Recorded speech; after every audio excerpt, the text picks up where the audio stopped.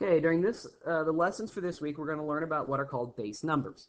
Now, what you first need to understand about base numbers is the normal base that we use is base 10. Okay, base 10 is what we normally count in, and that is because there are 10 digits. So when we start counting, 0 represents no things. 1, 2, 3. This is what it's very easy for us and very common for us to use this notation. After we get to 9, instead of having another digit, maybe let's say our representing 10, we could say A. A lot of people use A to represent 10 as a digit. Well, we don't do that because we're working in base 10. Base 10 says the next number after 9 is the digit 1 plus 0, where this 1 represents how many 10s are there. And then you just keep going. And you go all the way up till you get to 19, and then you write a 20 down because that represents 2 10s. So 20 represents 2 groups of 10. Then you keep going all the way until you get to 99. That means 9 10s and 9 1s. That's 99. To get to 100, that means 0 1s, 0 10s, but 100. Okay, so the 1 in 100 represents actually 100 things. If we go to base 9, what makes base 9 different is instead of using 10 digits, we now use 9 digits. And what that means is we no longer have a need for the digit 9. And so our next term after 8, we just act like 9 doesn't exist, and we go straight to what we call 10. And so now what's hard is understanding that 10 represents actually 9 things, because 10 means this is how many 9s you have and then how many 1s you have. And so you keep going. That means 11 actually represents the base 10 10 because it's 9 things plus 1 thing, and you keep going up. You stop at 18, right? You got 1 9 and then 8 1s. And you go to the next one, which would be 20. This represents 2 9s or 18. And you go all the way up, and the highest 2-digit number you end up with is 88.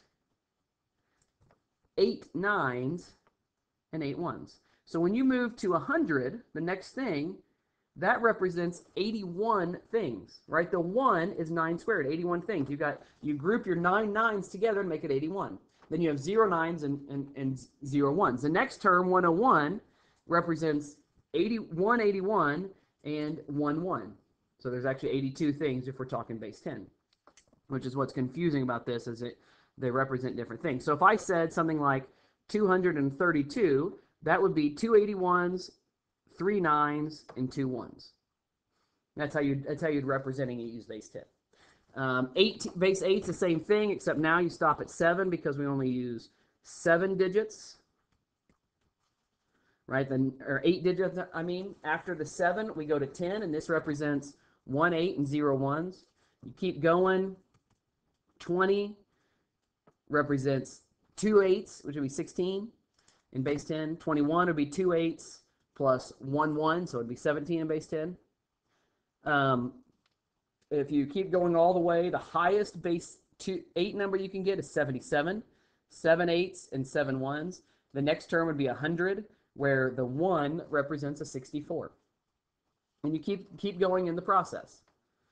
And so the base 2 is the last one we look at. Base 2 is important because it actually has a specific name, and that specific name is binary. Binary, bi mean 2. And that only has 2 digits, and the 2 digits are 0 and 1. So after 0 and 1, we go to 1 0. This actually represents 2. The only other 2-digit number is 1 1. Right? That represents 3.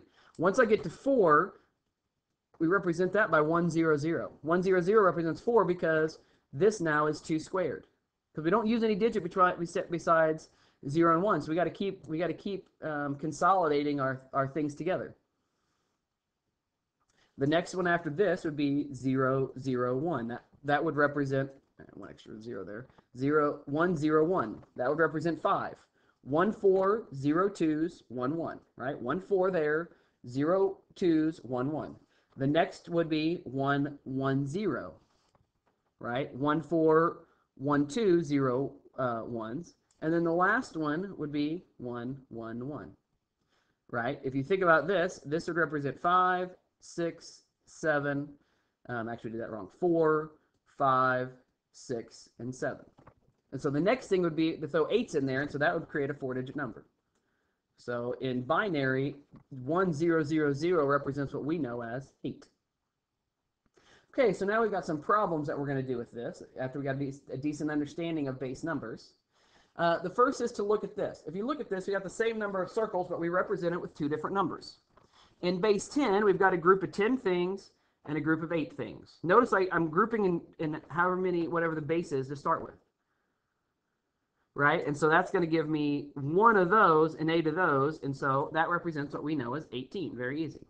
But in base 8, we call it something else because we've got a group in groups of 8. So how many groups of 8 do I have? I've got 1 group of 8, 2 groups of 8, which would give me 2 instead of 1 as our that first digit. Then how many do I have left over? It would be 2. So when you are converting things from counting to the actual number, you got to think about how many groups of that base do I have. So in this case, I had 1 group of 10. In this case, I had 2 groups of 8. Another type of problem like this, in base 10, this would represent 15. Right? You got 1 group of 10 and then 5 left over. In base 2, how many groups of 2 do I have? Well, I actually need to group them even better. This is how many groups of 2, groups of 4, and groups of 8. And so this would actually represent 1, 1, 1, 1. So 15 in base 10 is represented by 1, 1, 1, 1. And so what you have to think about is the powers of the base. This is 2 to the third. This is 2 squared. This is 2 to the first. This is 2 to the 0. 2 to the 0 is just 1. So I need each one of those to arrange those all together using just bases. Because I couldn't put another if this is my 2 to the first, I couldn't do another here because that'd give me 2 here. And in base 2, we talked about how you can only use digits 0 and 1. And so we have to group them then into 4s and then into 8s. So 1, 1, 1, 1 in base 2 is the same, represents the same number of things as 1, 5 in base 10.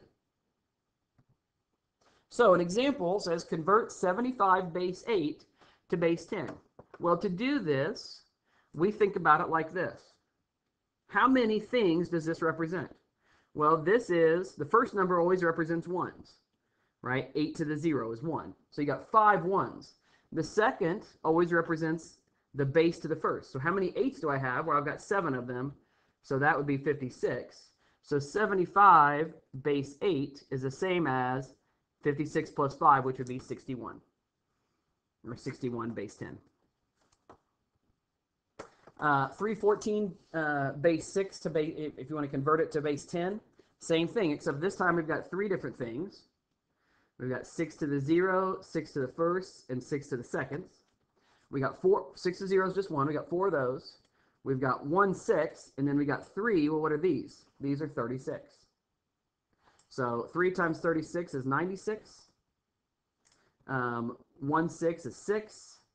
And 4 1s is 4. And so it turns out to be 106. So 314 base 6 is the same as 106 base 10, or we can just call it 106 because because of the way we do our number system, we just always assume that when you're talking about, if you don't write a base number there, that you're talking about base 10. And so that's how you go through and convert it. You just, no matter how many numbers there are, if you'd had a 5 right here, then you would have done a 6 to the third, and that would have been 6 to the thirds that you'd added on there. And you just do that same process over and over again until you can